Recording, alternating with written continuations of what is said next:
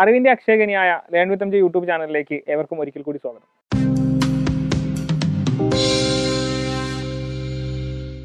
ഇന്ന് നമ്മൾ ഡിസ്കസ് ചെയ്യുന്നത് ഭിന്നസംഖ്യയുമായി ബന്ധപ്പെട്ട കുറച്ച് കാര്യങ്ങളാണ്. അപ്പോൾ PSC എക്സാമുകൾക്ക് സ്ഥിരമായിട്ട് ചോദിക്കുന്ന സെക്ഷനുകളിൽ ഒന്നാണ് ഭിന്നസംഖ്യയുമായി ബന്ധപ്പെട്ടിട്ട് അതിൽ വലുതേതാണ് ചെറുതേതാണ് എന്നുള്ള കാര്യങ്ങൾ. അത് നന്നായിട്ട് പഠിക്കുന്ന ആൾക്കാർക്കും മാത്സ് നന്നായിട്ട് അറിയുന്ന ആൾക്കാർക്കും കുറേ സമയം എടുത്ത് ചെയ്യേണ്ട സാധനമാണ്. പക്ഷേ വളരെ സിമ്പിളായിട്ടുള്ള ടെക്നിക്കുകൾ അറിയാമെങ്കിൽ നിങ്ങൾക്ക് വളരെ എളുപ്പത്തിൽ അതിൽ വലുതേതാണ്, അല്ലെങ്കിൽ ആരോഹണ ക്രമത്തിൽ എഴുതുമ്പോൾ വലുത് മുതൽ ചെറുത് വരെ എഴുതുമ്പോൾ മൂന്നാമത്തെ ഏതാണ് എന്നുള്ള രീതിയിലുള്ള ക്വസ്റ്റ്യൻസ് വരുമ്പോൾ അതെങ്ങനെയാണ് സോൾവ് ചെയ്യുന്നതെന്നാണ് ഇന്നത്തെ വീഡിയോയിൽ നമ്മൾ ഉൾക്കൊള്ളിച്ചിരിക്കുന്നത്. ഭിന്നസംഖ്യയുമായി ബന്ധപ്പെട്ട കാര്യങ്ങൾ പഠിക്കുന്ന സമയത്ത് നിങ്ങൾ അറിയേണ്ട കാര്യം എന്താണ് ഭിന്നസംഖ്യ എന്നാണ്. ഭിന്നസംഖ്യ എന്ന് പറഞ്ഞു കഴിഞ്ഞിട്ടുണ്ടെങ്കിൽ P/Q എന്നുള്ള ഫോമിൽ എഴുതുന്ന എല്ലാ സംഖ്യകളും നമ്മൾ എന്ത് വിളിക്കുന്നു? ഭിന്നസംഖ്യ എന്ന് വിളിക്കുന്നു. അതിൽ Q ഒരിക്കലും എന്താവരുത്, Q എന്ന് പറഞ്ഞു കഴിഞ്ഞാൽ ഒരിക്കലും 0 ആവരുത് എന്നതാണ് ശരിക്കുള്ള ഡെഫിനിഷൻ. പക്ഷെ പഠിക്കുന്ന ആൾക്കാർ അറിഞ്ഞിരിക്കേണ്ട കാര്യം, ഇത് ഇങ്ങനെ ഡെഫിനിഷൻ ഒന്നും അറിയണമെന്ന് നിർബന്ധമില്ല, പക്ഷെ അറിഞ്ഞിരിക്കേണ്ട കാര്യം P എന്ന് പറഞ്ഞാൽ എന്താണ്. P എന്ന് പറഞ്ഞു കഴിഞ്ഞിട്ടുണ്ടെങ്കിൽ അതിന് നമ്മൾ മലയാളത്തിൽ വിളിക്കുന്നത് അംശമെന്നും ഇംഗ്ലീഷിലാണെങ്കിൽ അതിന് ന്യൂമറേറ്റർ എന്നാണ് വിളിക്കുക. അതുപോലെ തന്നെ Q എന്ന് പറഞ്ഞാൽ എന്താണ്? Q എന്ന് പറഞ്ഞു കഴിഞ്ഞിട്ടുണ്ടെങ്കിൽ മലയാളത്തിൽ അതിന് ഛേദമെന്നും ഇംഗ്ലീഷ് അതിനെ ഡിനോമിനേറ്റർ എന്ന് വിളിക്കും. അപ്പം ഇത് അറിഞ്ഞിട്ടാണ് എന്തുകൊണ്ടാണ് Q 0 ആവാത്തതെന്ന് ചോദിച്ചു കഴിഞ്ഞിട്ടുണ്ടെങ്കിൽ നമ്മൾ നമ്മുടെ ഭിന്നസംഖ്യയ്ക്ക് ഡെഫിനിഷൻ കൊടുക്കുന്ന സമയത്ത് അറിയേണ്ട കാര്യം, ഇപ്പോൾ സപ്പോസ് വിചാരിക്കുക 5/7 ആണ് ഭിന്നസംഖ്യ, ശരിയല്ലേ? ഇത് നോക്കുക, P/Q എന്നുള്ള ഫോമിലെ Pയും Qയും നമ്പേഴ്സാണ്, 5, 7 ഉണ്ട്. അപ്പോൾ നോക്കുക ഇതിൻ്റെ ഡെഫിനിഷൻ എന്താണ്? ഡെഫിനിഷൻ എന്താണെന്ന് ചോദിച്ചു കഴിഞ്ഞിട്ടുണ്ടെങ്കിൽ ഇതിന് അർത്ഥം എന്താണെന്ന് വെച്ച് കഴിഞ്ഞിട്ടുണ്ടെങ്കിൽ മൊത്തമായിട്ട് അവിടെ 7 ഉണ്ടായിരുന്നു. ഇപ്പോൾ സപ്പോസ് വിചാരിക്കും ഒരു വലിയ കേക്കാണ്, അപ്പോൾ കേക്കിനെ ഞാൻ എന്ത് ചെയ്തു, 7 തുല്യഭാഗങ്ങളായിട്ട് ഭാഗിച്ചു, അതിൽ 5 ഭാഗം. ഇതിൻ്റെ അർത്ഥം എങ്ങനെയാണ് നോക്കുക, മൊത്തം 7 ഉണ്ട്, അതിനെ 5 തുല്യഭാഗങ്ങളായിട്ട് ഭാഗിക്കുമ്പോൾ എത്ര കിട്ടുമോ അതിനാണ് എന്ത് വിളിക്കുന്നത്, നമ്മൾ ഇവിടെ ഭിന്നസംഖ്യ മീൻസ് 7/5 എന്നുള്ള നമ്പർ ഉപയോഗിച്ച് റെപ്രസെൻറ്റ് ചെയ്യാണ്. എന്നാൽ ചില സമയത്ത് അത് തിരിച്ചു വരാറുണ്ട്. എങ്ങനെയാണെന്ന് വെച്ച് കഴിഞ്ഞിട്ടുണ്ടെങ്കിൽ ഇവിടുത്തെ കേസിൽ 7 വലിയ സംഖ്യ, ഛേദം ഇവിടെ നമ്മുടെ ഛേദം അല്ലെങ്കിൽ ഡിനോമിനേറ്റർ ഇവിടെ വലുതും അംശം അല്ലെങ്കിൽ ന്യൂമറേറ്റർ ചെറുതുമാണ്, കാരണം 7നേക്കാൾ ചെറുതാണല്ലോ 5. ഇനി അതേപോലെ തന്നെ അടുത്ത കേസിൽ ചില സമയങ്ങളിൽ ഇത് തിരിച്ചായിരിക്കും വരിക. തിരിച്ചെന്ന് പറഞ്ഞു കഴിഞ്ഞിട്ടുണ്ടെങ്കിൽ 7/5. ഇതിൻ്റെ അർത്ഥം എന്താണെന്ന് വെച്ച് കഴിഞ്ഞിട്ടുണ്ടെങ്കിൽ 7ൽ എത്ര 5 ഉണ്ട് എന്നാണ് നമ്മൾ അർത്ഥം പഠിക്കുന്ന ആൾക്കാർ എന്താണ് സംഭവം എന്ന് അറിയണമെങ്കിൽ. ഇപ്പോൾ അപ്പോൾ വിചാരിക്കുക 8/2 ആണെങ്കിൽ നോക്കി, ഇവിടെ ഛേദം ചെറുതും അംശം വലുതാണ്. അപ്പോൾ 8/2 എന്ന് പറഞ്ഞാൽ നമുക്ക് 8നെ 2 കൊണ്ട് ഹരിക്കലാണ്, 4 കിട്ടും. ഇതിനർത്ഥം എന്താണ്? 8ൽ എത്ര 2 ഉണ്ട്, 8ൽ എത്ര 2 ഉണ്ടെന്ന് ചോദിച്ചു കഴിഞ്ഞിട്ടുണ്ടെങ്കിൽ 4 2 ഉണ്ട്. ഇതാണ് ഇതിൻ്റെ അർത്ഥം. നിങ്ങൾ ഇങ്ങനെയാണ് ഇത് പഠിച്ചു വെച്ചിരിക്കേണ്ടത്. നമ്മൾ നേരത്തെ പറഞ്ഞ Q സമമല്ല 0 എന്ന് പറഞ്ഞില്ലേ, അതിന് കാരണം എന്താ വെച്ച് കഴിഞ്ഞിട്ടുണ്ടെങ്കിൽ 8/0 എന്ന് എഴുതുമ്പോൾ 0 ചെറുതാല്ലേ, അപ്പോൾ 0 ചെറുതാകുമ്പോൾ 8ൽ എത്ര 0 ഉണ്ട് എന്ന് ചോദിച്ചു കഴിഞ്ഞാൽ നമുക്ക് എന്ത് ചെയ്യാൻ പറ്റില്ല, എത്ര 0 ഉണ്ടെന്ന് കാൽക്കുലേറ്റ് ചെയ്യാൻ പറ്റില്ല. അതുകൊണ്ടാണ് Q ഒരിക്കലും എന്താവരുതെന്ന് പറയണേ, 0 ആവരുതെന്ന് പറയണേ. എന്നാൽ എക്സാമുകൾക്ക് ഇതിൻ്റെ ഡെഫിനിഷൻ ഒന്നും ചോദിക്കില്ല. നമുക്ക് എക്സാമിന് എങ്ങനെയാണ് ക്വസ്റ്റ്യൻസ് വരിക എന്ന് വെച്ച് കഴിഞ്ഞിട്ടുണ്ടെങ്കിൽ ഭിന്നസംഖ്യകൾ തരും. ഭിന്നസംഖ്യകൾ തന്നിട്ട് നിങ്ങളോട് ഇതിൽ ഏറ്റവും വലുത് ഏതാണ് അല്ലെങ്കിൽ ഏറ്റവും ചെറുത് ഏതാണ്, ആരോഹണ ക്രമത്തിൽ എഴുതുമ്പോൾ അല്ലെങ്കിൽ അസെൻഡിങ് ഓർഡറിൽ എഴുതുമ്പോൾ പിന്നെ മൂന്നാമതുള്ള ഏതാണ് എന്നുള്ള രീതിയിലാണ് ക്വസ്റ്റ്യൻസ് വരിക. അപ്പോൾ സപ്പോസ് വിചാരിക്കുക, ഇപ്പോൾ സപ്പോസ് തന്നിരിക്കുന്ന ക്വസ്റ്റ്യൻ ഒരു മോഡൽ ക്വസ്റ്റ്യൻസ് ഇങ്ങനെയാണ് പറയണമെങ്കിൽ, ഇപ്പം വിചാരിക്കുക 1/8 അല്ലെങ്കിൽ 8ൽ 1 ഭാഗം, 2/8, 3/8, 4/8 ഇങ്ങനെയാണ് ഒരു ക്വസ്റ്റ്യൻ തന്നിരിക്കുന്നത് ധരിച്ചോളൂ. എന്നിട്ട് നിങ്ങളോട് ചോദിക്കുകയാണ് ഇത് വലുത് മുതൽ ചെറുത് വരെ അല്ലെങ്കിൽ ചെറുത് മുതൽ വലുത് വരെ എഴുതാൻ പറയുമ്പോൾ നിങ്ങൾക്ക് ഇതിൻ്റെ അർത്ഥം എന്താണെന്ന് അറിയുമെങ്കിൽ, ഞാൻ നേരത്തെ പറഞ്ഞായിരുന്നു, ഇപ്പം ഛേദം വലുതും അംശം ചെറുതും ആവുന്ന സമയത്ത് ഇതിനർത്ഥം എന്താണ്, ഇപ്പോൾ 7ൽ 5 ഭാഗം എന്നാണ്. സെയിം വേയിൽ ഇതിനർത്ഥം എന്താണ്, 8ൽ ഇവിടെ 1 ഭാഗം. അതായത് നമ്മൾ വലിയൊരു കേക്ക് എടുത്തു, കേക്ക് നമ്മൾ 8 ഭാഗമാക്കി മാറ്റി, അതിലൊരു ഭാഗം. ഇതിൻ്റെ അർത്ഥം എന്താണ്, വലിയൊരു കേക്ക് ഉണ്ട്, ആ വലിയ കേക്കിനെ 8 ഭാഗമാക്കി അതിൽ 2 ഭാഗം. വലിയൊരു കേക്ക് ഉണ്ട്, അതിന് 8 ഭാഗമാക്കി അതിൽ 3 ഭാഗം. വലിയൊരു കേക്ക് ഉണ്ട്, 8 ഭാഗമാക്കി അതിൽ 4 ഭാഗം. അപ്പോൾ ഇതിലേതായിരിക്കും ഏറ്റവും വലുത്? ഏറ്റവും വലുതെന്ന് പറഞ്ഞു കഴിഞ്ഞാൽ കേക്കിന് 8 ഭാഗങ്ങളാക്കിയിട്ട് അതിൽ 4 ഭാഗം ആയിരിക്കുമല്ലോ ഇവിടെ വലുത്. അതിനേക്കാൾ ചെറുതായിരിക്കും 8 ഭാഗമാക്കിയിട്ട് അതിൽ 3 ഭാഗം. അതുപോലെ തന്നെ 8 ഭാഗമാക്കിയിട്ട് 2 ഭാഗം, 8 ഭാഗമാക്കിയിട്ട് 1 ഭാഗം. ഇതായിരിക്കും ഇതിൻ്റെ ഇവിടെ ചെറുത് മുതൽ വലുത് വരെ എഴുതുകയാണെങ്കിൽ എങ്ങനെ തന്നെയായിരിക്കും. ഇത് ഒന്നാമത്തെ ആണെങ്കിൽ ഏറ്റവും ചെറുത് ഒന്നാമത്തത്, നമ്മൾ നമ്പർ കൊടുത്തു 2, 3, 4. അപ്പോൾ ഇതിൽ ഏറ്റവും ചെറുത് ഏതാണ്? ഏറ്റവും ചെറുത് ഒന്നാമത്തെയാണ്. അത് കഴിഞ്ഞിട്ടുള്ള ഏതാണ്? രണ്ടാമത്താണ്. അത് കഴിഞ്ഞിട്ടുള്ളത് മൂന്നാമത്തത്, അത് കഴിഞ്ഞിട്ടുള്ളത് നാലാമത്തത്. എന്നാൽ ഏറ്റവും വലുത് എന്ന് പറഞ്ഞാലോ, ഏറ്റവും വലുതെന്ന് പറഞ്ഞു കഴിഞ്ഞാൽ ഇതാണ് ഇതിൻ്റെ ബേസിക് ആയിട്ടുള്ള കൺസെപ്റ്റ്. അപ്പോൾ ഇതും നമുക്കൊരു നിയമം പഠിക്കാൻ പറ്റും. എന്താ നിയമം എന്ന് വെച്ച് കഴിഞ്ഞിട്ടുണ്ടെങ്കിൽ, ഛേദം സെയിം ആണെങ്കിൽ അല്ലെങ്കിൽ ഡിനോമിനേറ്റർ സെയിം ആണെങ്കിൽ നമ്മൾ അംശങ്ങളിൽ ഏറ്റവും ചെറുത് ആരായിരിക്കുമോ അവനായിരിക്കും എന്ത് ഏറ്റവും ചെറുത്. ഒന്നുകൂടെ പറഞ്ഞിട്ടാണ്, ഛേദങ്ങൾ സെയിം ആണെങ്കിൽ അല്ലെങ്കിൽ ഡിനോമിനേറ്റർ സെയിം ആണെങ്കിൽ അംശങ്ങളിൽ ആരാണോ ചെറുത് അവനായിരിക്കും ഏറ്റവും ചെറുത്. അതുപോലെ തന്നെ അംശങ്ങളിൽ ആരാണോ വലുത് അവനായിരിക്കും ഏറ്റവും വലുത്. ഫസ്റ്റത്തെ റൂളാണ്, അറിഞ്ഞിരിക്കേണ്ട ഫസ്റ്റ് റൂളാണ് പറയുന്നത്. അതുപോലെ തന്നെ സെയിം വേയിൽ രണ്ടാമത്തെ കേസ് എന്ന് പറഞ്ഞാൽ ചില സമയങ്ങളിൽ അംശം സെയിം ആവും. അംശം സെയിം ആവുന്ന സമയത്ത് ഇതേപോലെ തന്നെ ഒരു റൂൾ കൂടെ ഉണ്ട്, അറിഞ്ഞിരിക്കും. ഇപ്പോൾ അംശം സെയിം ആവുന്ന കേസ് ഇങ്ങനെയാണെന്ന് ചോദിച്ചോളൂ. 4/1, 4/2, 4/3. ഈ കേസിലൊക്കെ നമ്മൾ അംശം അല്ലെങ്കിൽ ന്യൂമറേറ്റർ എന്താണ്, ന്യൂമറേറ്റർ സെയിം ആണ്. അതായത് 4 ഇതിനർത്ഥം എന്താണ്, 4 എത്ര ഒന്നുണ്ട്, 4 എത്ര ഒന്നുണ്ട്, 4 ഒന്നുണ്ട്. 4 എത്ര രണ്ടുണ്ട്, 4 എത്ര രണ്ടുണ്ടെന്ന് വെച്ച് കഴിഞ്ഞിട്ടുണ്ടെങ്കിൽ 2 രണ്ടുണ്ട്. 4 എത്ര 3 ഉണ്ട്, 4/3 എന്ന് പറഞ്ഞാൽ നമുക്കറിയാം അല്ലേ, 4 3 ഭാഗമാണ്. അപ്പോൾ 4 എത്ര 3 എന്ന് വെച്ചാൽ നമുക്ക് ഹരിക്കാൻ കുറച്ചുകൂടെ പണിയാണ്. പക്ഷേ എങ്കിലും നിങ്ങൾക്ക് അറിയാം, ഇപ്പം ഇങ്ങോട്ട് പോകുന്ന സമയത്ത് എന്താണ്, നമ്മൾ അംശം ചെറുതാണ്, അംശം സെയിം ആണെങ്കിൽ അല്ലെങ്കിൽ ന്യൂമറേറ്റർ സെയിം ആണെങ്കിൽ ഛേദം ഏതാണോ ചെറുത് അവനായിരിക്കും വലുത്. ഇവിടെ ചെറിയ ഛേദമുള്ളത് ഒന്നല്ലേ, 1 2 3 എന്ന് പറയുമ്പോൾ അതിൽ ചെറിയ ആളാണ് ആര്, 1 അല്ലേ. അപ്പോൾ അവനായിരിക്കും നമുക്ക് കിട്ടിയിരിക്കുന്നതിൽ എന്ത് വലുതെന്ന് പറയുന്നത്. അതുപോലെ തന്നെ ഈ 4/2 എന്ന് പറയുന്നത് നമുക്ക് എത്ര കിട്ടി, നമുക്കിവിടെ 2 കിട്ടും. നിങ്ങൾ സപ്പോസ് വിചാരിക്കുക അംശം 8 തന്നെ വിചാരിച്ചോളൂ. 8/1, 8/2, 8/4, 8/8. ഇതിൽ ഏറ്റവും ചെറിയ ആളാരായിരിക്കും, ഏറ്റവും ചെറിയ ആളെന്ന് പറഞ്ഞു കഴിഞ്ഞാൽ ഛേദം വലിയ ആളായിട്ടുള്ള ഇയാളായിരിക്കും എന്ത് ഏറ്റവും ചെറുത്. എന്തുകൊണ്ടാണ്, 8/8 എന്ന് പറഞ്ഞാൽ 1 കിട്ടുക, 8/4 എന്ന് പറഞ്ഞാൽ 2 കിട്ടുക, 8/2 എന്ന് പറഞ്ഞാൽ 4 കിട്ടുക, 8/1 എന്ന് പറഞ്ഞാൽ 8 കിട്ടുക. ശരിയല്ലേ. ഇതിൽ ഏറ്റവും വലിയ ആള് ആരാണ്, ഇയാളാണ്. ഏറ്റവും ചെറിയ ആള് ഇയാളാണ്.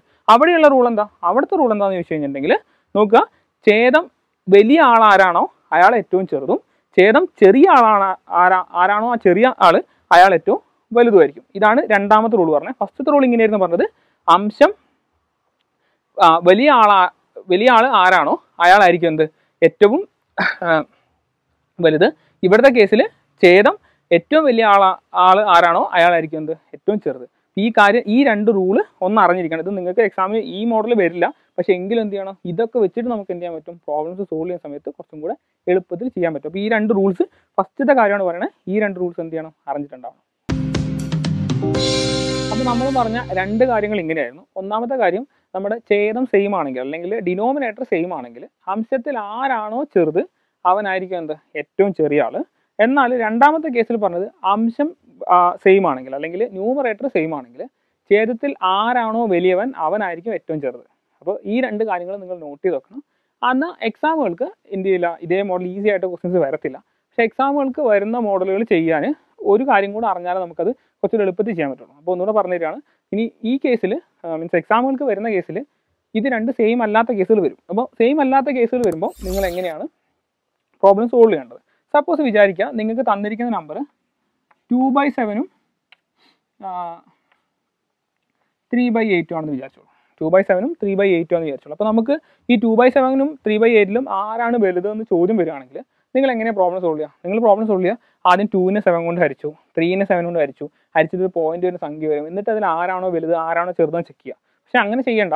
ഈ കേസിൽ ഇത് രണ്ടുപേരെ ഉള്ളെങ്കിലുള്ള കാര്യമാണ് പറയുന്നത്. നമുക്ക് എക്സാമ്പിൾക്ക് 2 പേരായിരിക്കില്ല വരിക, 3, 4, 5 പേരൊക്കെ വരും. അപ്പോൾ എങ്ങനെ എളുപ്പത്തിൽ ചെയ്യാന്നുള്ള കാര്യം പറഞ്ഞുതരാം. പക്ഷേ ഈ കേസിൽ നിങ്ങൾ ഓർക്കേണ്ട കാര്യം, ഇങ്ങനെയാണ് ക്വസ്റ്റ്യൻ വരുന്നതെങ്കിൽ നിങ്ങൾ എന്ത് ചെയ്യുന്നത് വെച്ച് കഴിഞ്ഞിട്ടുണ്ടെങ്കിൽ, ഇപ്പോൾ നോക്കുക, ഇവൻ എ എന്ന് പറഞ്ഞ ആൾ, ഇയാൾ ബി എന്ന് പറഞ്ഞ ആൾ, അത് രണ്ട് നമ്പേഴ്സ് ഉണ്ട്. പിന്നെ എങ്ങനെ ചെയ്യാം? ആദ്യം നമ്മൾ 2 8 കൂടെ മൾട്ടിപ്ലൈ ചെയ്യാം, ക്രോസ് മൾട്ടിപ്ലൈ ചെയ്യാം. അപ്പോൾ 2 8 ഇവിടെ എത്ര കിട്ടി? ഇവിടെ കിട്ടി 16. ഇവിടെ നമ്മൾ 7 3 കൂടെ മൾട്ടിപ്ലൈ ചെയ്യാം. 7 3 മൾട്ടിപ്ലൈ നമുക്ക് എത്ര കിട്ടി? 21. അപ്പോൾ നോക്കുക, എ എന്ന് പറയുന്നത് മൾട്ടിപ്ലൈ ചെയ്ത് നമുക്ക് കിട്ടിയ 16 ആണ്, ബി എന്ന് പറയുന്നത് മൾട്ടിപ്ലൈ ചെയ്ത് കിട്ടിയത് 21 ആണ്. അതിൽ ആരാണ് വലുത്? ആരാ വലുതെന്ന് ചോദിച്ചു കഴിഞ്ഞിട്ടുണ്ടെങ്കിൽ ഇവിടെ ഈ ബി ആണ്, നമ്മൾ ബീൻ്റെ സൈഡാണ് നമുക്ക് വലുത് കിട്ടിയിരിക്കുന്നത്. അപ്പോൾ നമുക്ക് ഇതിന്ന് മനസ്സിലാവണം നമ്മുടെ ഇതിലുള്ള വലിയ സംഖ്യ എന്ന് പറഞ്ഞു കഴിഞ്ഞിട്ടുണ്ടെങ്കിൽ 3/8 ആണ്. അപ്പോൾ ചെറിയ സംഖ്യ ആരായിരിക്കും? ചെറിയ സംഖ്യ എന്ന് പറഞ്ഞാൽ 2/7 ആയിരിക്കും. അപ്പോൾ ഓർത്തിരിക്കുക, ഒന്നുകൂടെ പറയാണ്, നമ്മൾ എന്ത് ചെയ്യുന്നു, ക്രോസ് മൾട്ടിപ്ലൈ ചെയ്യുന്നു. അതായത് 2 × 8 ചെയ്തു, 2 × 8 ചെയ്യുമ്പോൾ 16 കിട്ടി, 7 × 3 ചെയ്തപ്പോൾ 21 കിട്ടി. അതിൽ ആരാണോ വലുത് അയാളായിരിക്കും വലിയ സംഖ്യ. അപ്പോൾ സപ്പോസ് എക്സാമിന് ചോദിക്കുന്നത് ഇങ്ങനെയാണെന്ന് വിചാരിച്ചോളൂ, 4/11 2/13. ഇങ്ങനെ എക്സാമിന് ഇങ്ങനെയാണ് ക്വസ്റ്റ്യൻ തന്നെ. ഇതിൽ നമ്മൾ ആരാണ് വലുതെന്നാണ് ചോദ്യം വരുന്നതെങ്കിൽ നമ്മൾ എന്ത് ചെയ്യുന്നു, 4 13 മൾട്ടിപ്ലൈ ചെയ്യും. 4 13 മൾട്ടിപ്ലൈ ചെയ്ത് കഴിഞ്ഞാൽ നമുക്ക് എത്ര കിട്ടും? 52 കിട്ടും. 2ഉം 11ഉം കൂടെ മൾട്ടിപ്ലൈ ചെയ്ത് നമുക്ക് എത്ര കിട്ടും? 22 കിട്ടും. അപ്പോൾ ഇതിൽ ആരാ വലുത്? ഇതിലാരാ വലുത് വെച്ച് കഴിഞ്ഞാൽ നമുക്കറിയാം 52 വലുത്. 52 വലുത് എന്ന് പറയുമ്പോൾ നമ്മൾ നേരത്തെ പറഞ്ഞ പോലെ ഇയാൾ എയും ഇയാൾ ബിയും ആണ്. അപ്പോൾ ആരായിരിക്കും ഇതിലുള്ള വലിയ ആൾ? വലിയ ആളെന്ന് പറഞ്ഞാൽ 11 4 അല്ലെങ്കിൽ 4/11 ആയിരിക്കും ഇതിലെ വലിയ ആൾ. ചെറിയ ആൾ ആരായിരിക്കും? ചെറിയ ആളെന്ന് പറഞ്ഞാൽ 2/13 അല്ലെങ്കിൽ 13 2 ആയിരിക്കും എന്താ ചെറിയ ആൾ. അറിഞ്ഞിരിക്കുക, ഇതാണ് 2 പേരെ ഉള്ളെങ്കിൽ നമുക്കുള്ള എളുപ്പപ്പണി. എന്നാൽ 4 5 ആൾക്കാർ വരുന്ന സമയത്ത് ഇപ്പോൾ ഒരാളും കൂടെ സപ്പോസ് ഉണ്ടായിരുന്നു വിചാരിച്ചോളൂ. അപ്പോൾ വിചാരിക്കാം ഒരു 3/8 7 കൂടി ഉണ്ടെന്ന് വെച്ചോളൂ. 3/7 കൂടി ഉണ്ടെങ്കിൽ അപ്പോൾ നമുക്കറിയാം ഇതിനെ അറേഞ്ച് ചെയ്യാനാണ് ക്വസ്റ്റ്യൻ ചോദിക്കുന്നതെങ്കിൽ നിങ്ങൾ ഈ മെത്തേഡ് ഉപയോഗിച്ചാണ് സോൾവ് ചെയ്യുന്നതെങ്കിൽ എങ്ങനെ സോൾവ് ചെയ്യുന്നത് വെച്ച് കഴിഞ്ഞിട്ടുണ്ടെങ്കിൽ നമുക്കറിയാം ഇതിൽ രണ്ടിലും നമ്മളോട് പറയുന്നത് ക്വസ്റ്റ്യൻ ഇങ്ങനെയാണ് പറയണത്, ചെറുത് മുതൽ വലുത് വരെ അറേഞ്ച് ചെയ്യാം. അപ്പോൾ ചെറുത് മുതൽ വലുത് വരെ അറേഞ്ച് ചെയ്യാൻ പറയുകയാണെങ്കിൽ നമുക്കറിയാം ഇതിലുള്ള ഈ 2 പേരിൽ ചെറിയ ആളാണ്, ചെറിയ ആൾ 2/13 ആണ്. അപ്പോൾ നമ്മൾ എന്ത് വെച്ച് കഴിഞ്ഞിട്ടുണ്ടെങ്കിൽ ഇതും തമ്മിലൊന്ന് കമ്പയർ ചെയ്യും. എന്തിനാ രണ്ടും കൂടെ കമ്പയർ ചെയ്യുന്നതെന്ന് പറഞ്ഞു കഴിഞ്ഞാൽ 2/13 3/7 കൂടെ കമ്പയർ ചെയ്തു. 2 × 7 എന്ന് പറഞ്ഞാൽ എത്ര കിട്ടി? 14 കിട്ടി. 3 × 13 എത്ര കിട്ടി? 39 കിട്ടി. അപ്പോൾ നമുക്ക് മനസ്സിലായി ഇവനാണ് ആരെക്കാൾ വലുത്? ഈ 2/13 വലുത്. അപ്പോൾ ഇയാളുടെ പേര് സി കേട്ടോ. അപ്പോൾ നോക്കുക, ബിനേക്കാൾ വലുത് ആരാണ്? 3/7 ആണ്. അങ്ങനെ നമുക്ക് മനസ്സിലായി ഏറ്റവും ചെറിയ ആൾ ആരാണ്? ഏറ്റവും ചെറിയ ആൾ ബി ആണ്. രണ്ടാമത്തെ കേസ് എന്ന് പറഞ്ഞു കഴിഞ്ഞാൽ ഇനി നമുക്ക് ചെക്ക് ചെയ്യണം ഇയാൾ തമ്മിലുള്ള ആരാണ് വലുതെന്ന്. അപ്പോൾ നമ്മൾ എന്ത് ചെയ്യും? 4/11 3/7 കൂടെ നോക്കി. അപ്പോൾ എന്ത് കിട്ടി? 4 × 7 എന്ന് പറഞ്ഞു കഴിഞ്ഞാൽ 28 കിട്ടി. 3 × 11 എന്ന് പറഞ്ഞു കഴിഞ്ഞിട്ടുണ്ടെങ്കിൽ 33 കിട്ടി. അപ്പോൾ ഇതിലാരാ വലുത്? വലുത് എന്ന് പറഞ്ഞു കഴിഞ്ഞാൽ 3/7 ആണ്. അപ്പോൾ നമ്മൾ എന്ത് ചെയ്തു? നമുക്കറിയാം 4/11 ആണ് ഇയാളേക്കാൾ എന്ത് ചെറുത്, ഈ 3/7 ചെറുത് 4/11 ആണ്. 4/11 ആരാണ്? 4/11 എന്ന് പറഞ്ഞു കഴിഞ്ഞാൽ എ ആണ്. അപ്പം മൂന്നാമത്തെ ആളാരായിരിക്കും? സി ആയിരിക്കും. അപ്പം ഇങ്ങനെയാണ് ഈ മെത്തേഡിൽ സോൾവ് ചെയ്യുന്ന ആൾക്കാർ ചെയ്ത് കണ്ടിട്ടുള്ളത്. അപ്പോൾ നമ്മൾ യൂസ് ചെയ്യുന്നത് ഈ മെത്തേഡല്ല. ഈ മെത്തേഡിനൊക്കെ കുറച്ചുകൂടി എളുപ്പമുള്ള മെത്തേഡാണ് നമ്മൾ എന്ത് ചെയ്യുക, എക്സാമിന് വരുന്ന സമയത്ത് നമ്മൾ ചൂസ് ചെയ്യുക. അപ്പോൾ ആ മെത്തേഡ് പക്ഷേങ്കിൽ ചില സമയങ്ങളിൽ നമുക്ക് എന്ത് ചെയ്യേണ്ടി വരും? ഈ മെത്തേഡ് നിങ്ങൾ അറിഞ്ഞിട്ടുണ്ടാവണം. കാരണം നമുക്ക് എല്ലായ്പ്പോഴും ഷോർട്ട് കട്ട്സ് ഹെൽപ്ഫുൾ ആവില്ല. അപ്പോൾ അതുകൊണ്ടാണ് പറയുന്നത് ഈ മെത്തേഡും കൂടെ നിങ്ങൾ പഠിച്ചിട്ടുണ്ടാവണം. 2 എണ്ണോ 3 എണ്ണോ ഒക്കെ തരുന്നെങ്കിൽ ഇത്രയും ചെയ്യാൻ പറ്റും. കാരണം എന്താണ്, സമയം അധികം നഷ്ടമാവാതെ ചെയ്യാൻ പറ്റും. പക്ഷെ അല്ലാത്ത കേസിൽ പറ്റില്ല. അപ്പോൾ ഈ കേസിൽ എങ്ങനെ വരിക? ഏറ്റവും ചെറിയ ആൾ ബി, രണ്ടാമത്തെ ചെറുതാൾ എ, മൂന്നാമത്തെ ചെറിയ ആൾ എന്താണ്? സി ആണ്. അപ്പോൾ ഈ മെത്തേഡും കൂടെ ഒന്ന് അറിഞ്ഞിട്ടുണ്ടാവണം. സിമ്പിളായിട്ട് ചെയ്യാവുന്നതാണ്. എന്നാൽ എക്സാമിന് വെറൈറ്റി ആയിട്ട് കുറച്ചുകൂടെ വലിയ നമ്പേഴ്സൊക്കെ ഒരു 6-7 നമ്പേഴ്സൊക്കെ വരുമ്പോൾ ഇത്രയാണ് ചെയ്യാന്ന് പറയുന്നത് നമുക്ക് പോസിബിൾ ആവില്ല. 2 എണ്ണമൊക്കെ ആണെങ്കിൽ നമുക്ക് ഈ മെത്തേഡിൽ ചെയ്യാൻ പറ്റും. അപ്പോൾ 3, 4, 5 എണ്ണമൊക്കെ വരുന്ന സമയത്ത് എങ്ങനെയാണ് പ്രോബ്ലം സോൾവ് ചെയ്യുന്നത് നമുക്ക് നോക്കാം. അപ്പോൾ നോക്കുക, നമുക്ക് തന്നിരിക്കുന്ന ക്വസ്റ്റ്യൻ സ്ക്രീനിൽ തെളിഞ്ഞ് കാണുന്നുണ്ട്. ക്വസ്റ്റ്യൻ ഇങ്ങനെയാണ്: 3/7 2/11 8/15 1/3. ഇത് നമ്മൾ ആരോഹണ ക്രമത്തിൽ അറേഞ്ച് ചെയ്യുക. ആരോഹണ ക്രമം എന്ന് പറഞ്ഞു കഴിഞ്ഞാൽ അസെൻഡിങ് ഓർഡർ ആണ്. അപ്പോൾ ഈ സാധനം കാണുമ്പോൾ, ആരോഹണ ക്രമം എന്ന് കാണുമ്പോൾ ചില ആൾക്കാർക്ക് ഡൗട്ട് ഉണ്ടാവും. നിങ്ങൾ അറിയേണ്ട കാര്യം ഇങ്ങനെയാണ്. ആരോഹണം എന്ന് പറഞ്ഞു കഴിഞ്ഞാൽ നമ്മൾ സ്വർഗ്ഗാരോഹണം എന്നൊക്കെ കേട്ടില്ലേ? താഴെ നിന്ന് മുകളിലോട്ട് പോകുന്നതാണ്. അപ്പോൾ ഏറ്റവും ചെറുത് മുതൽ താഴോട്ട് സ്വർഗ്ഗാരോഹണം, സ്വർഗ്ഗം ആരോഹണം എന്നാണ് പറയുന്നത്. അപ്പോൾ ചെറുത് മുതൽ മുകളിലോട്ട് പോകുന്നത്, താഴെ നിന്ന് മുകളിലോട്ട് പോകുന്നതിനാണ് എന്ത് പറയുക? ആരോഹണ ക്രമത്തിൽ എഴുതാന്ന് പറഞ്ഞിരിക്കുന്നത്. ആരോഹണ ക്രമത്തിൽ എഴുതാന്ന് പറഞ്ഞിരിക്കുന്നത്. അപ്പോൾ നിങ്ങൾ നോക്കേണ്ട കാര്യം, അതിന് ഇംഗ്ലീഷ് പറയുന്ന പേര് അസെൻഡിങ് ഓർഡറിൽ എഴുതാന്നാണ് പറയുക. അപ്പോൾ ഇങ്ങനെ ഒരു ക്വസ്റ്റ്യൻ വന്നു കഴിഞ്ഞാൽ നമ്മൾ നേരത്തെ പറഞ്ഞാൽ ഓരോ വട്ടവും ക്രോസ് ചെയ്ത് കണ്ടുപിടിക്കാന്ന് പറഞ്ഞു കഴിഞ്ഞാൽ അത് പോസിബിൾ ആവില്ല. അപ്പം അങ്ങനെയുള്ള കേസിൽ നിങ്ങൾ എന്ത് ട്രിക്കാണ് യൂസ് ചെയ്യേണ്ടത്? ഇത് കോമ്പറ്റീഷൻ എക്സാമിന് ഈ മോഡലാണ് ക്വസ്റ്റ്യൻസ് വരിക മെയിനായിട്ട്. അപ്പോൾ എങ്ങനെയാണ് ആ പ്രോബ്ലം നമ്മൾ സോൾവ് ചെയ്യുക? നോക്കണം. ഇങ്ങനെ ഒരു ക്വസ്റ്റ്യൻ വന്നു കഴിഞ്ഞാൽ നിങ്ങൾ സോൾവ് ചെയ്യേണ്ട മെത്തേഡ് ഇതാണ്. എന്ത് ചെയ്യാന്ന് വെച്ച് കഴിഞ്ഞാൽ എല്ലാത്തിൻ്റെ കൂടുതൽ ഓരോ സീറോസ് ഇട്ട് കൊടുക്കുക. അതായത് എല്ലാത്തിൻ്റെ കൂടെ ഓരോ സീറോസ് ഇട്ട് കൊടുക്കുക. അപ്പോൾ ഒറ്റ നമ്പർ ആയതുകൊണ്ടാണ് നമ്മൾ എന്ത് ചെയ്തത്? ഒരു സീറോ ഇട്ട് കൊടുത്തത്. അപ്പോൾ താഴെ സപ്പോസ് 71 ഒക്കെയാണെന്ന് വിചാരിച്ചോ. അപ്പോൾ ചില സമയങ്ങളിൽ നമ്മൾ 2 സീറോസ് ഒക്കെ ഇട്ട് കൊടുക്കണം. എക്സാമിന് അങ്ങനെ ചോദിക്കില്ല, പക്ഷേ എങ്കിലും അറിഞ്ഞിരിക്കുക. ഇപ്പോൾ സപ്പോസ് ഇപ്പോൾ 7/71 ആണെങ്കിൽ നമ്മൾ ചിലപ്പോൾ 3ൻ്റെ കൂടെ 2 സീറോ ഇട്ട് കൊടുക്കണം. ഇവിടെ 2 സീറോ ആണ് ഇട്ട് കൊടുക്കണമെങ്കിൽ എല്ലാത്തിനും കൂടെ 2 സീറോ ഇട്ട് കൊടുക്കണം. എന്നിട്ട് നിങ്ങളോട് പറയണത്, ഇതിനെ നമ്മളോട് പറഞ്ഞു ആരോഹണ ക്രമത്തിൽ എഴുതാനാണ് പറഞ്ഞിരിക്കുന്നത്, ആരോഹണ ക്രമം അല്ലെങ്കിൽ അസെൻഡിങ് ഓർഡറിൽ. അപ്പോൾ നമ്മൾ നോക്കുക എങ്ങനെയാണ് സോൾവ് ചെയ്യുക. അപ്പോൾ ഇതിന് നമ്മൾ പേര് കൊടുത്തു എ, ഇത് നമ്മൾ പേര് കൊടുത്തു ബി, ഇത് സി ആണ്, ഇത് ഡി ആണ്. അപ്പോൾ അങ്ങനത്തെ കേസിൽ നമ്മൾ നോക്കി 30ൽ എത്ര 7 ഉണ്ട്? 30 7 കൊണ്ട് ഹരിച്ചാൽ നമുക്കറിയാലേ, 30 7 ഹരിച്ചാൽ ഗുണപ്പെട്ട് അറിയണം, എങ്കിലും ഒന്നുകൂടെ പറഞ്ഞു തരാണ്. 30 7 കൊണ്ട് ഹരിച്ചാൽ 7 കൊണ്ട് ഹരിച്ചാൽ 4 7 28 ആണ്. അപ്പോൾ 30 7 കൊണ്ട് ഹരിച്ചാൽ എത്ര വർഷം പോകും? ഇവിടെ കിട്ടാൻ നമുക്ക് എത്രയാണ്? 4 ആണ്. രണ്ടാമത്തെ കേസ് 20നെ 11 ഉണ്ട് അല്ലേ? 20നെ 11 കൊണ്ട് ഹരിച്ച് കഴിഞ്ഞിട്ടുണ്ടെങ്കിൽ എത്ര 11 ഉണ്ട്? എത്ര 11 വെച്ച് കഴിഞ്ഞിട്ടുണ്ടെങ്കിൽ ഒരു 11 ഒരു വട്ടേ പോകുള്ളൂ അല്ലേ? 2 11 22 ആയി പോകും. അപ്പോൾ നമുക്കറിയാം ഇവിടെ എത്ര കിട്ടും? ഇവിടെ നമുക്ക് 1 കിട്ടും. 80നെ 15 കൊണ്ട് ഹരിച്ചാലോ? 80നെ 15 കൊണ്ട് ഹരിച്ച് കഴിഞ്ഞാൽ നമുക്കറിയാം 5 15 75 ആണ്. 6 15 വരുമ്പോൾ 90 ആവും. അപ്പോൾ 5 വട്ടം എത്ര ഇത് പോകുള്ളൂ. അടുത്ത് നോക്കി നമ്മൾ 10നെ 3 കൊണ്ട് ഹരിച്ച് എത്രയാണ്? 10നെ 3 കൊണ്ട് ഹരിച്ച് എത്രയാണ്? 10നെ 3 കൊണ്ട് വെച്ച് നമുക്കറിയാം 3 3 9 ശിഷ്ടം 1 ആണ്. അപ്പോൾ നമുക്ക് നോക്കിയാൽ നമുക്ക് കിട്ടിയിരിക്കുന്ന നമ്പേഴ്സൊക്കെ എങ്ങനെയാണ്? നമ്മൾ ആദ്യം ചെയ്ത് 0 ഇട്ട് കൊടുത്തപ്പോൾ ഇതിനെ 3നെ 30 7 കൊണ്ട് വെച്ചാൽ നമുക്ക് കൂടെ 4 ആണ്. 20നെ 11 കൊണ്ട് വെച്ചാൽ 1 ആണ്. 80നെ 15 കൊണ്ട് വെച്ചാൽ 5 ആണ്. 10നെ 3 കൊണ്ട് വെച്ചാൽ 3 ആണ്. അപ്പോൾ നമ്മളോട് പറഞ്ഞിരിക്കുന്നത് ചെറുത് മുതൽ വലുത് വരെ എഴുതാനാണ് പറഞ്ഞിരിക്കുന്നത്. അപ്പോൾ നമുക്ക് കിട്ടിയിരിക്കുന്ന റിസൾട്ട് എങ്ങനെയാണ്? ഏറ്റവും ചെറുത് ആരാണ്? ഏറ്റവും ചെറുത് നമ്മുടെ നേരത്തെ തന്നിരിക്കും ബി ആണ് നമ്മുടെ ഏറ്റവും ചെറിയ നമ്പർ. അപ്പോൾ ബി ആയി. രണ്ടാമത് കിട്ടിയിരിക്കുന്ന ഏതാ? 1 കഴിഞ്ഞാൽ പിന്നെ നമുക്ക് ചെറുത് കിട്ടിയിരിക്കുന്നത് ഡി ആണ്. ബി കഴിഞ്ഞാൽ പിന്നെ നമുക്ക് എത്ര കിട്ടി? ഡി കിട്ടി. മൂന്നാമത് കിട്ടിയിരിക്കുന്ന ആരാ? മൂന്നാമത് കിട്ടിയിരിക്കുന്ന 1 3 പിന്നെ 4 ആണ്. പിന്നെ എത്ര വന്നു? അതായത് നമ്മുടെ എ ആണ് അടുത്ത നമ്പർ. നാലാമത് കിട്ടിയിരിക്കുന്ന ആരാ? നാലാമത് കിട്ടിയിരിക്കുന്നത് നമ്മുടെ ഏറ്റവും ലാസ്റ്റ് നമ്പർ സി ആണ്. അപ്പോൾ നോക്കുക, ഇതിനെ നമ്മളോട് പറഞ്ഞിരിക്കുന്നത് ആരോഹണ ക്രമത്തിൽ എഴുതാൻ പറഞ്ഞു കഴിഞ്ഞാൽ നമ്മൾ എങ്ങനെ എഴുതാം വെച്ച് കഴിഞ്ഞിട്ടുണ്ടെങ്കിൽ ആദ്യം ബി എഴുതും അല്ലേ? ബി എന്ന് പറഞ്ഞാൽ എന്തായിരുന്നു? ബി എന്ന് പറഞ്ഞു കഴിഞ്ഞിട്ടുണ്ടെങ്കിൽ 2/11 ആണ്. ഡി എന്ന് പറഞ്ഞാൽ ആരാ? ഡി എന്ന് പറഞ്ഞു കഴിഞ്ഞിട്ട് 1/3 ആണ്. അടുത്ത എത്രയാണ് പറഞ്ഞിരിക്കണേ? അടുത്ത പറഞ്ഞിരിക്കുന്നത് എ ആണ്. എ എത്രയാ? 3/7 ആണ്. ആ 0 കളഞ്ഞു കഴിഞ്ഞിട്ടുണ്ടെങ്കിൽ. പിന്നെ സി എത്രയാ? സി എന്ന് പറഞ്ഞു കഴിഞ്ഞാൽ 8/15 ആണ്. ശരിയല്ലേ? അപ്പോൾ ഇതിന് ആരോഹണ ക്രമത്തിൽ എഴുതാൻ പറഞ്ഞാൽ, അല്ല അസെൻഡിങ് ഓർഡറിൽ എഴുതാൻ പറഞ്ഞാൽ നിങ്ങൾ എഴുതുന്ന രീതി ഇതാണ്. എക്സാം ബോർഡിൽ നിങ്ങൾ അപ്ലൈ ചെയ്യേണ്ട രീതി ഇതാണ്. പക്ഷേ എങ്കിൽ നമ്മൾ നേരത്തെ പറഞ്ഞ സാധനങ്ങളുമായി ബന്ധപ്പെട്ട് ചിലപ്പോൾ എന്ത് ചെയ്യും? എക്സാമിന് ക്വസ്റ്റ്യൻസ് വരും. അപ്പോൾ ആ ക്വസ്റ്റ്യൻസ് എങ്ങനെ ചെയ്യുന്നത് നമുക്ക് നോക്കാം. നമുക്ക് തന്നിരിക്കുന്ന ക്വസ്റ്റ്യൻ ഇങ്ങനെയാണ്: 3/11, 4/5, 7/11, 2/5. ഈ നമ്പേഴ്സിനെ ഏറ്റവും വലിയ നമ്പർ ഏതാണ്? ഈ നമ്പറിൽ ഏറ്റവും വലിയ നമ്പർ ഏതാണ് ക്വസ്റ്റ്യൻ. അപ്പോൾ ഇങ്ങനത്തെ ക്വസ്റ്റ്യൻ കാണുമ്പോൾ നമ്മൾ എങ്ങനെ സോൾവ് ചെയ്യുക? നേരത്തെ പറഞ്ഞതുപോലെ തന്നെ നമ്മൾ എങ്ങനെ സോൾവ് ചെയ്യുക? നമ്മൾ ഇതിന് 30 ഇട്ടു. 30 ആകുമ്പോൾ 2, 11, 22. സോറി, ഇവിടെ എഴുതാം അല്ലേ. 2, 11, 22. ഇവിടെ 40 70 20. അപ്പോൾ 40 എത്ര 5 ഉണ്ട്? 8, 15, 8, 5, 40. 7 എത്ര 11 ഉണ്ട്? 6, 11 ആണ് 66. 20 എത്ര 5 ഉണ്ട്? 4. ശരിയല്ലേ? ഈ കേസിൽ നമ്മൾ നോക്കി, ഇതിൽ ഏറ്റവും വലിയ നമ്പർ എന്ന് പറഞ്ഞാൽ ഏതാണ്? ഏറ്റവും വലിയ നമ്പർ 8 ആണ്. അതായത് നമ്മൾ ഏറ്റവും വലിയ നമ്പർ ആരാണ്? ഏറ്റവും വലിയ നമ്പർ ബി ആണ്. ഇതാണ് ഇതിന്റെ ടെക്നിക്ക്. സിമ്പിളായിട്ട് ചെയ്യാൻ പറ്റുന്ന ഒരു കാര്യമാണ് പറഞ്ഞത്. എന്നാൽ സപ്പോസ് വിചാരിക്കാൻ, ചിലപ്പോൾ നിങ്ങൾക്ക് സപ്പോസ് എക്സാമിന് ചോദ്യം വരുമ്പോൾ ഇപ്പോൾ ഇത് 70 പകരം 8 കിട്ടണമെങ്കിൽ ഇതൊരു 90 ആയിരുന്നു വിചാരിച്ചു. സോറി, 9 ആയിരുന്നു വിചാരിച്ചോളൂ. ഇത് 9 ആണെങ്കിൽ നിങ്ങൾ ശ്രദ്ധിക്കുക, ഇത് 9 ആകുന്ന സമയത്ത് നമുക്കൊരു പ്രശ്നം വരാനുണ്ടല്ലേ. കാരണം ഇത് 90 ആയിപ്പോയി. കാരണം നമ്മൾ 0 ഇട്ട് കൊടുക്കുമ്പോഴേ 0 ഇടുമ്പോൾ 90 ആയി. 90 എത്രയുണ്ട്? 90 നമുക്ക് കിട്ടുന്നത് 9, 11 പറഞ്ഞു കഴിഞ്ഞാൽ 88 വരും. അപ്പോൾ ഇതിൽ 8 വട്ടം പോകുമല്ലോ. 90 എത്ര 11 ഉണ്ട്? 8 ഉണ്ട്. അപ്പോൾ ഇവിടെ നമ്മൾ എത്രയായിട്ട് എഴുതി കൊടുക്കുക?